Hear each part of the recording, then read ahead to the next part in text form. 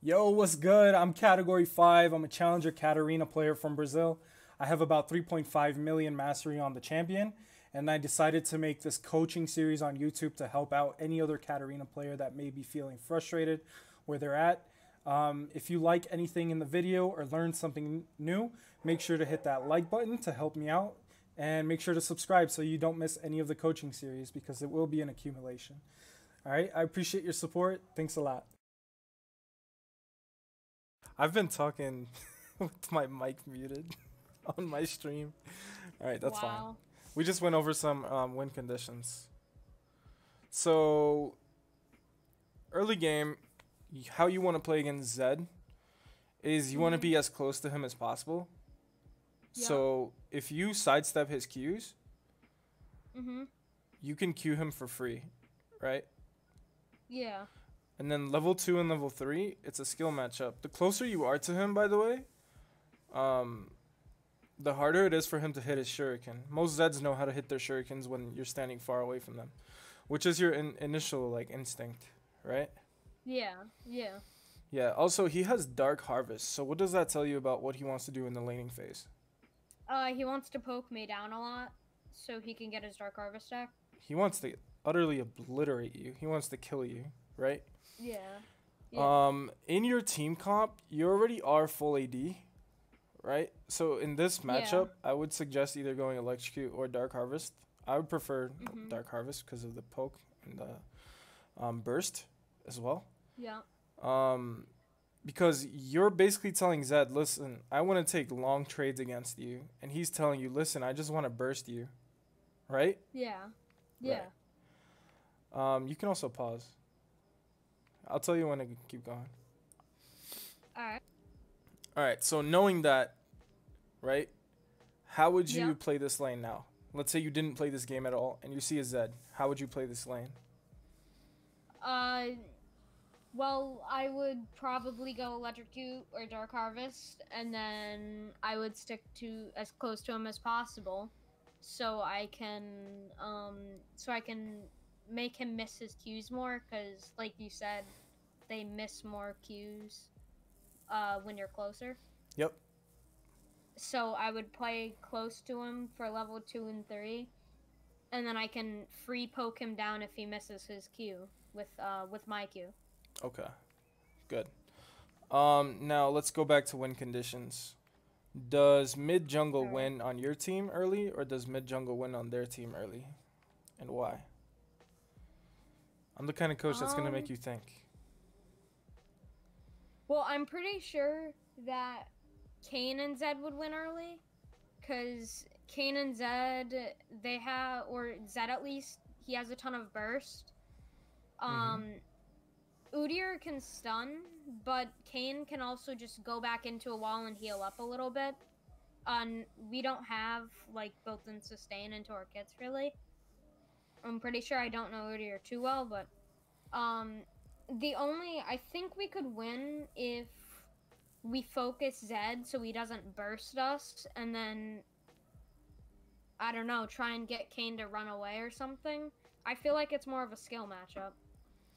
Exactly. It's really it's not one side favored, right? It Yeah. depends on the players, and I'm confident in you, especially since you have like better summoner spells for fighting. Mhm. Um, let's say they go for Scuttle at what time does Scuttle spawn? Do you know? Isn't it? I think around. It's around like 2 or 3 minutes, right? It's at exactly 3:15. Okay. Learn Yeah. that. Just keep that memorized. At It's exactly at, 3:15, the Scuttles spawn. and then it's random each time. Uh, it's random all after that, right? When both of them get killed, yeah. Okay.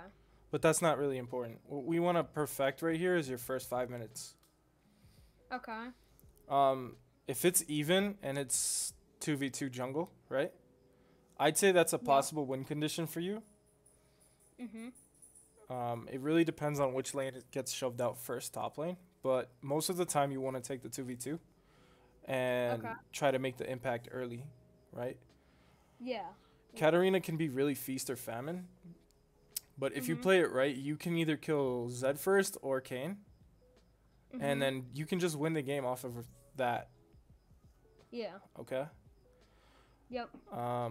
Let's see how this plays out a little longer. I don't want to give you too much information right away, you know, just to not overload you.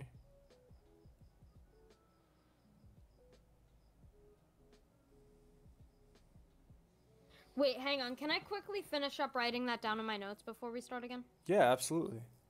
All right, 1 second. I give you some pretty good information, so take your time. I think I want to go backwards, actually. Go back to about 105. Yeah, that's fine. Whatever. Pause. Turn off the view all. Fog of War.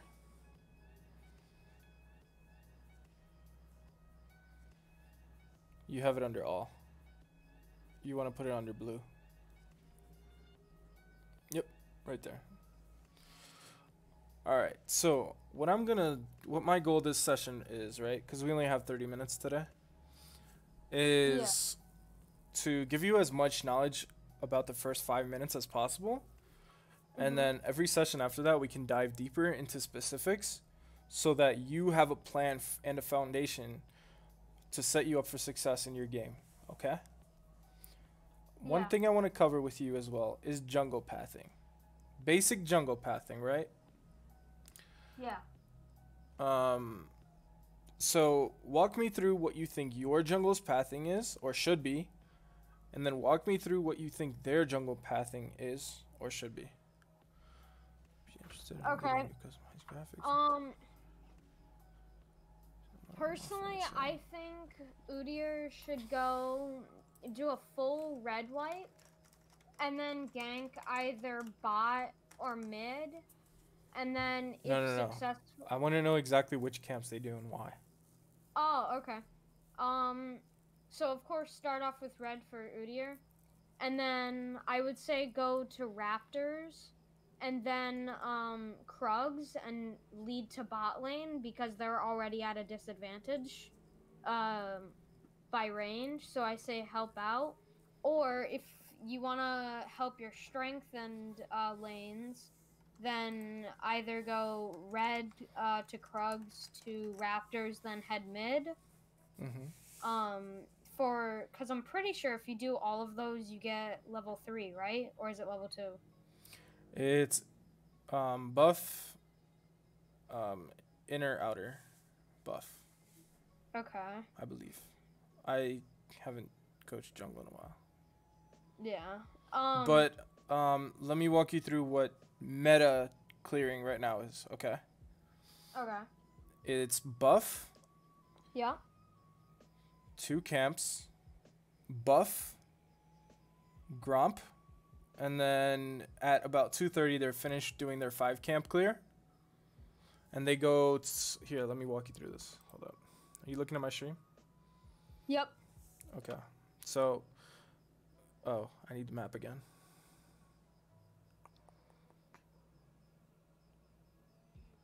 I got you, Karm.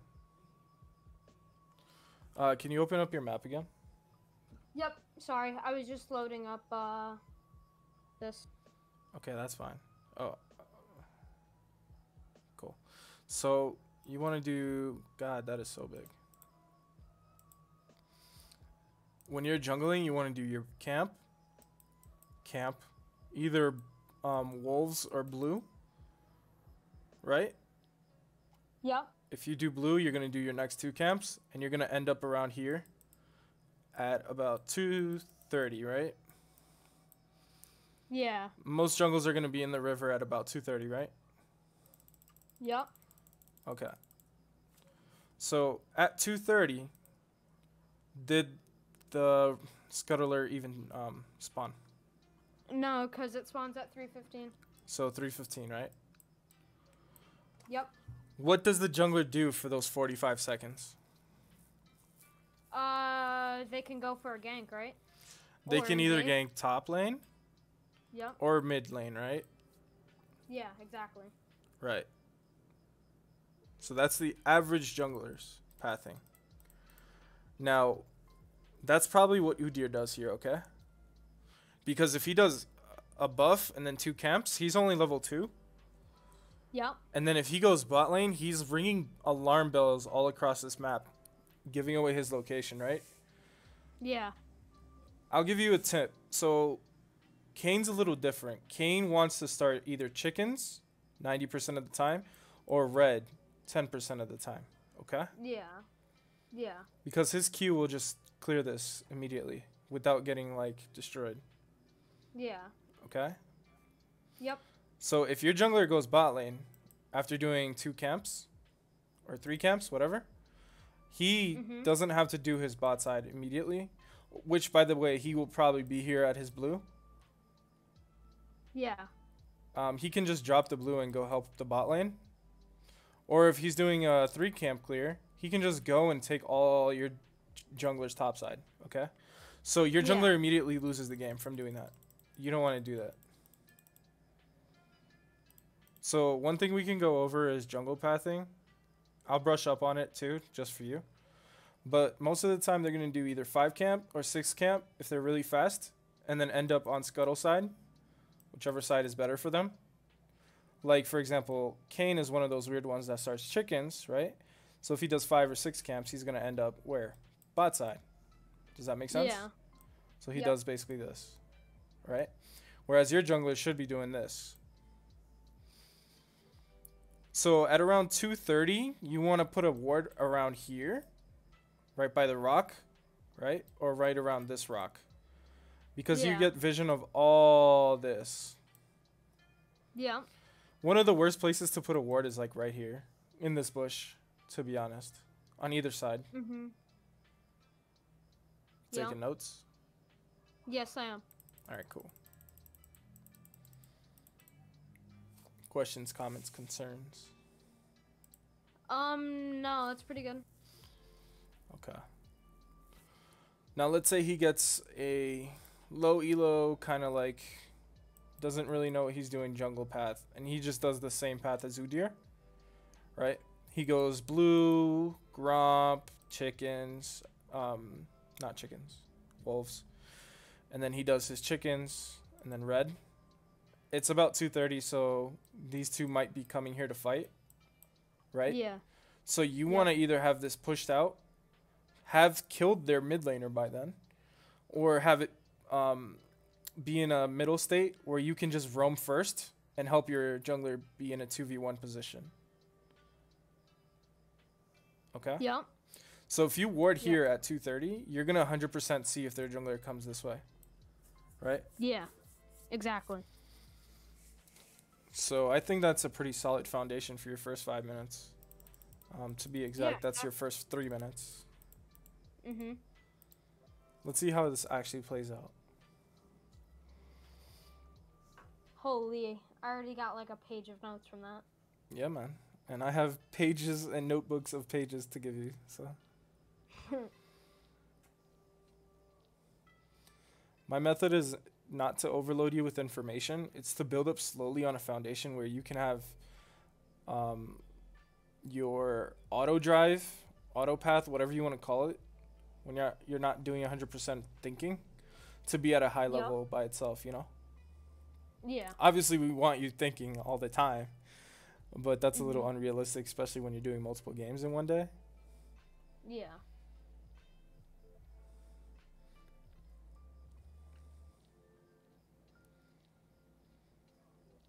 Not gonna lie, at this point in time, I was kind of scared because I don't really win against Zeds. Pause it. I don't really win against Zeds myself, like with my skill. And then I also saw that he was a one-trick due to his name. Okay. So I was kind of scared and hesitant here. As you can see, I'm playing really far back. Press escape real quick.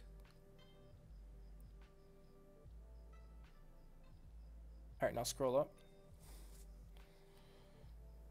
Do summoner name. Either put champion name or nothing. I have nothing, but it's up to you. Okay. Now go back to you. Your problem solved. You don't see he's a one trick. Boom. Yeah. Yeah. It doesn't matter if they're one trick. I know many one tricks that feed. I know one tricks that don't even know half the stuff about their champion at 1,000,000 points. So don't worry about one tricks. Yeah. Um, Okay. We have 3 minutes, so I just want to give you a little bit more information. Back up. Go to 130. Pause. All right, so this is a little bit of a high elo trick. Yeah. You see the shadow right before the lane, right next to your tower in that lane, going towards the Yeah. jungle. Yeah. So like here. Do you see my stream? Yeah, I do. I'm watching. Yeah, so like if you stand here, right? Yeah. Zed is like AFK. Most Yeah. of the time he's going to hit one of these minions, right? Yeah. What Katarina wants is a very, very, very, very long lane, okay? Yeah. All right, so Yeah. what we accomplish simply before the game even starts by standing here is Zed pushing the wave into you, okay? Yeah. In most matchups, what I do is I allow these 3 minions to get as low as possible, and then I simply walk out of the shadow, walk up to these Yeah. minions, press Q, and get 3 CS right there. What I Yeah. accomplish from that is a long lane, and that's pretty much it. You win the game here if you play this Yeah. right. Yeah. Katarina wants the lane pushing into her at almost all times, okay? Yep. He's going to hit level 2 first, but that's okay. Because there's a simple little setup where you can last hit the first minion of the second wave. Write this down. You can Okay. last hit the first minion of the second wave with your Q. It's going to kill that minion, give you level 2. If you press Control E fast enough, you can E where the dagger is going to land before the dagger lands there. You can surprise them. Repeat that by me one more time. Yeah, that's fine. So if you Q this minion and it dies, right? The first minion of the second wave. Okay? Yeah. First minion of the second wave. Yeah. You will get level 2. Okay? Really. Really. Killing the first minion of the second wave, you get level 2. Yeah. You're also sending a dagger right here. So most of the time they're pressuring you because they're level 2. Let's say Zed's right here, right? Yeah. You E him with your Electrocute or Dark Harvest. You're hitting him with E, auto attack, passive. And then you have these summoner spells here to help you win that fight. In most lanes, you can win the game at level 2. Yeah. Alright? And that's my time. All right. How'd you like that? That was pretty good. A lot of information. Yeah. So We didn't even see your gameplay at all, did we? Yeah, we literally just talked and watched not even really a minute of it. That was wow. Okay. That was pretty good. Thank you. Yeah, no problem, man. All right. Yeah, I'll definitely. We can probably schedule something to do longer times. Perfect. Um. See if some cat Alrighty. will sponsor you. Yeah, literally. That probably won't happen. Probably not. Alrighty. Thank you. Yeah, thanks for your time, man. I hope you go over your notes extensively, put it in your mind in gameplay, Yep. and then